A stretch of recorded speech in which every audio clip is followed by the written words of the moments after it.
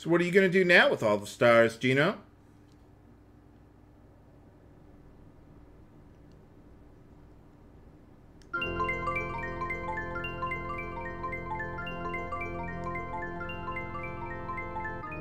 Well, I suppose you kind of are a star. Kind of reminded of the ending of Final Fantasy Mystic Quest a little bit. But, well, I won't spoil it for you, if you haven't played the game.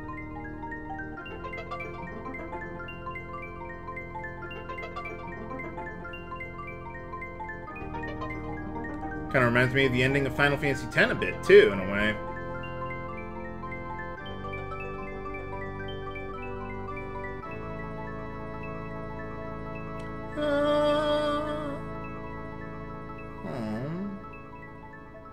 Just a doll now.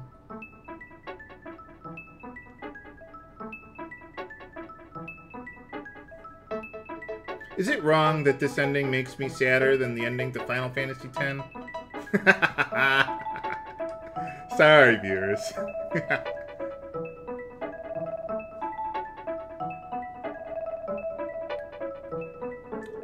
Well, it's nice to see Mario and Bowser working together for a change instead of always competing with one another. Kind of reminds me of something I was thinking about. So, Mario previously was known as Jumpman, right? So, that being the case, why is Luigi the one who can jump higher than Mario? At least in the Mario games I've played, he can, like Mario 2. Both of them, I think. It's like Highlander 2, there's multiple versions. Except more death.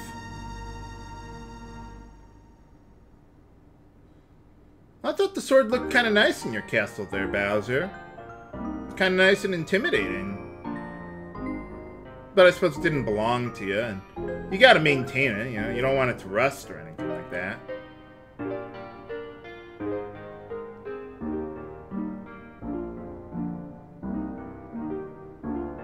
What is that thing behind them, anyway?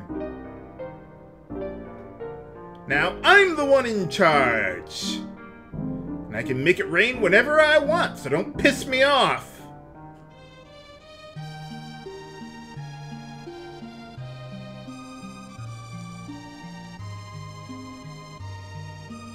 I don't know why, but for some reason this scene here kind of reminds me of Mario is missing for some reason. I don't know why, but... Hey, what are you doing with my car? There's that, I don't know if you saw it, but there's that little... I don't know, what was that? A Shy Guy in the back there? Driving Bowser's flying vehicle or whatever? Nice sunset there. We hope you enjoyed the ride. Haha.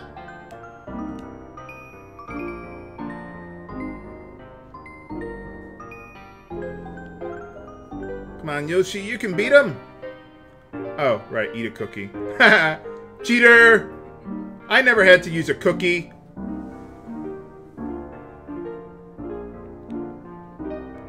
Ah, nice to see Rez and Rainy enjoying their honeymoon.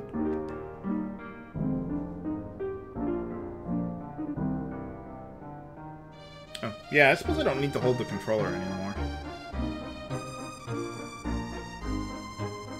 Now I'm gonna move on to Wind Waker. Goodbye, Tadavsky. And Frogfucius, and there was that pupil of his hiding in the trees to the left there.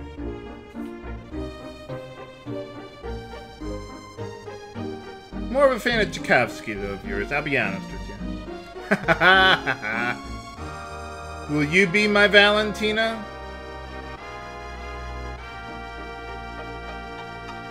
I didn't know Birdo was the Justice of the Peace.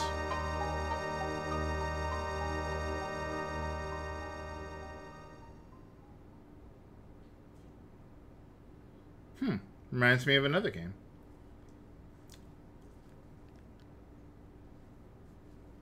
What are they standing on, anyway? Why are you winking at us, Mario? Don't answer that, viewers. Let's watch the credits roll. I love this game. I love Ted Woolsey's translations, but it is finally over. But yeah, for the graphics, well, time to review and look back on our adventure. For the graphics, I'd give them 9 out of 10. I think I love how colorful everything is. It's very easy to see everything, well, most of everything in the game, but the only thing I really give it a knock on is like the 2.5D perspective, and like there was that 3D maze part without a map. Yeah, that was pretty annoying to get through. But other than that, it was fine. I mean, it wasn't like Final Fantasy VII, where like the characters got so small on some of the maps it was hard to see where the hell you were going. So I like how they handled it here. And for the music, easily 10 out of 10. Shimomura, how do you beat her? I mean, she's just easily one of my top 3 composers, I'd say. Even back then, I mean, just especially the Forest Maze music, that song you just never get out of your head. Battle themes get you revved up and everything. The only thing I'd say it was missing was like a little bit of a sad theme. I mean, even when Gino was going away, just nothing really that got me choked up there. But whatever. This isn't meant to be a serious game. And for the plot, I'd also give it a 9 out of 10. I thought it was pretty engaging. We always had some new objectives, some problem to solve. The villains showed up really early to establish the problems and our motivation throughout the plot, even though, yeah, it was pretty silly there. That's not how you spell Yoko. I don't think, anyway. Maybe that's just an alternate spelling. I don't know. Where was I? Oh, yeah, with the plot there.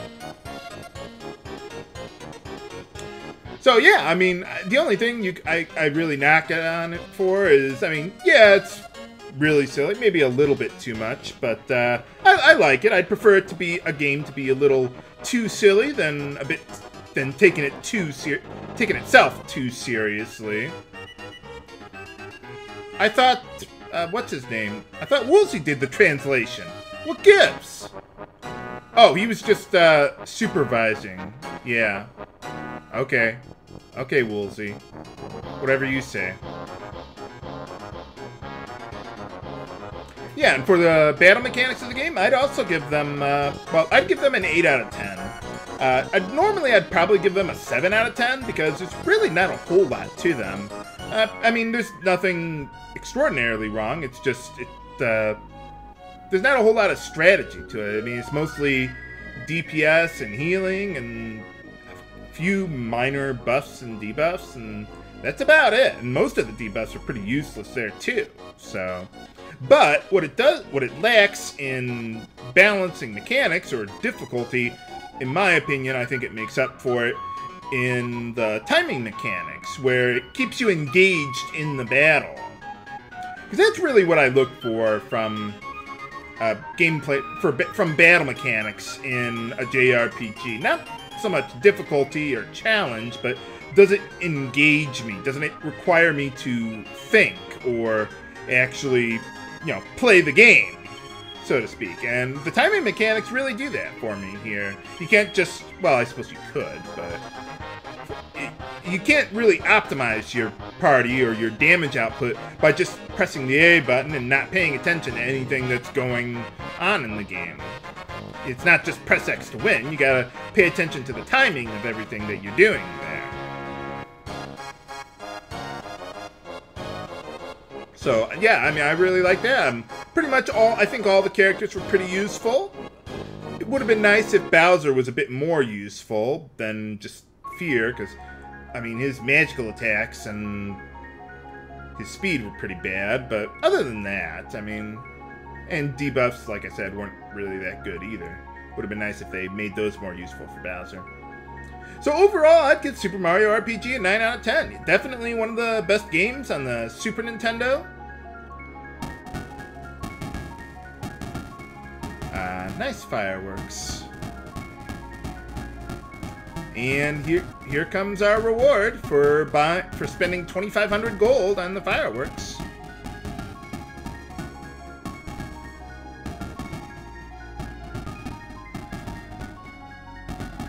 Game? Oh, it's coming.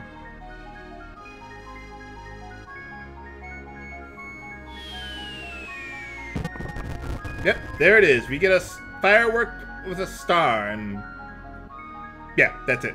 That's all you get. 2,500 gold, and that's all you get for it. What a waste of money. But I suppose you don't have much else to spend your money on anyway there, so oh well. Yeah, it's too bad this game got so overshadowed when it was released, because it was a, well, really late Super Nintendo era title. We already had the Nintendo 64 on its way, practically. So, yeah, I didn't play this one as much when I was younger, but I wish I did. But, oh well. I mean, I played it once or twice, but I played most of the other Squaresoft games a lot more. So that's all for Let's Play Super Mario RPG. I hope you've enjoyed it as much as I've had making it. And I'll be starting a new LP coming soon. This is HC Bailey, signing off. Have a good day, and see you next Let's Play. Now I'll leave the music on for you, viewers.